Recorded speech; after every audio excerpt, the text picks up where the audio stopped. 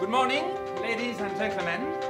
We are really happy to be with you to present you our exchange theatre entitled Women and Men at Work. Exchange theatre is a tool to help people to speak up when they face a difficulty in their real life.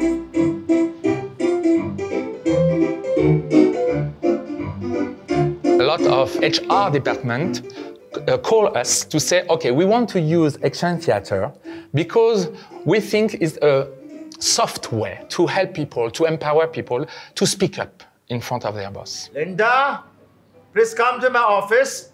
I would like to have a word with you. It could be about sexual harassment, it could be about bullying, it could be about men and women at work. I have very good news for you. I've decided to select you. Thank you very much. Naturally, there wouldn't be any salary increase for now. As an audience, it's really difficult to see that because all the women who saw this scenario wants to say, stop, stop. She has to say, she has to negotiate. I kind of disagree to that because she's... The actors on the stage performing the scenario do not give a solution. After this discussion, the actors then are called back on stage to reenact, but this time with a difference. The folks who are discussed about it now can say, okay, I put up my hand and I want to intervene to resolve this. In competition with you.